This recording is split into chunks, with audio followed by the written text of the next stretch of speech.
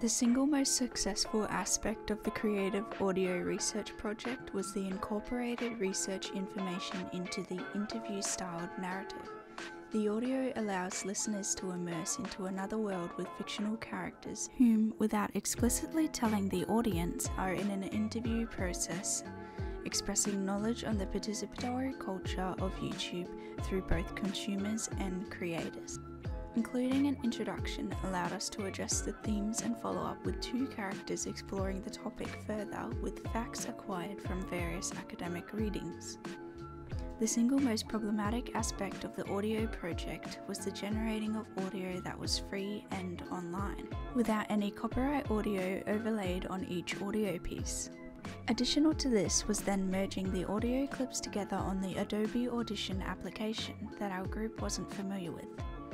Working online as a group meant that it was difficult to contact each other and coordinate our pieces, as well as spreading information to each other of where an audio piece came from. Hence the dilemma of finding pieces of audio that worked for us all.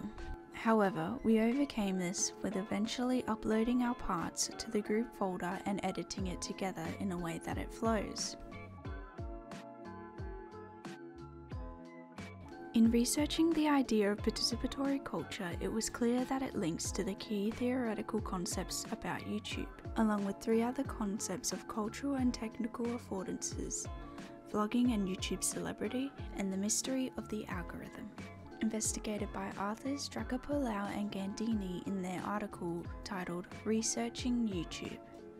in which was discovered that the participatory culture of YouTube goes hand in hand with all concepts, especially the algorithm, as participatory culture is categorized as user-generated content, where Arthurs states that it is a phenomenon initiated by the interactive affordances of Web 2.0 and the widespread availability of portable video cameras. The platform is suggested to be a self-generating broadcasting process that involves contributions from users and creators. The single most important affordance of audio-based media is the immersive storytelling aspect it conveys, in which can portray stronger emotions than other types of media would. The delivery of messages in an audio-based concept allows the listeners to engage with the content on a deeper level, integrating personal experiences and imaginations to develop a story given limited resources, touching on different senses within a person. The audio we produce allowed the audience to dig into their imagination and create a timeline in which each character may have been set, using previous experience to consolidate the themes and emotions we aim to reproduce, while encompassing actualities into the setting to further the audience experience with a learning outcome. The most vital thing I learned in the making process about collaboration is the importance of communication, as sharing ideas and creating works that are complete and flow to the next part flawlessly is important. Being able to communicate with my group members was a large factor when completing the project. We advised each other on our contacts in the first meeting, allowing us to message at any time. This will help me in my broader development as a media practitioner, as I will further communicate time of meetings, align schedules, and create a piece that is equally contributed to.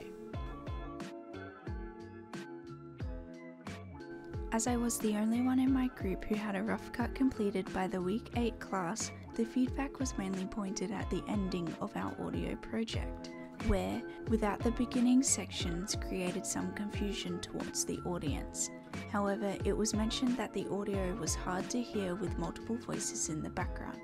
and I was advised to have the volume alter when speaking to the main character. The feedback was greatly appreciated as I reconsidered the parts of the audio, in which I created another script where I spoke over the background, as well as shifting the soundtrack to sections of the audio,